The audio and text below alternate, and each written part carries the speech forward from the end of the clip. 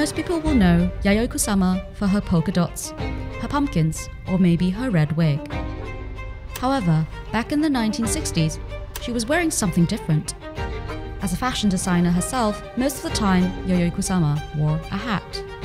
And that's why hat motif has been so important within her artistic career.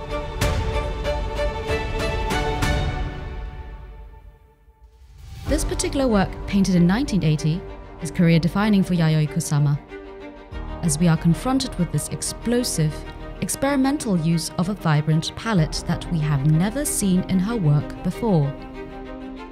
What's so special about this work is that it is the largest hat painting Kusama ever made, and most likely the earliest as well. For collectors, this work has it all. It is historically important, colourful, an important motif for the artist, and it is painted using her iconic infinity nets.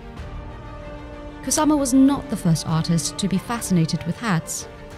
This painting follows a long lineage of masters, including Vermeer, Van Gogh, and Magritte, who depicted hats, but few captured the motif as powerfully as Kusama in this painting.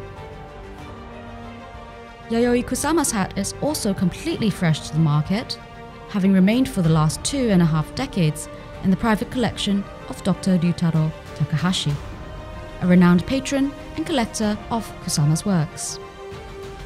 Don't miss the opportunity to view this incredibly rare and important work at Sotheby's Hong Kong Maison before the auction on the 11th of November.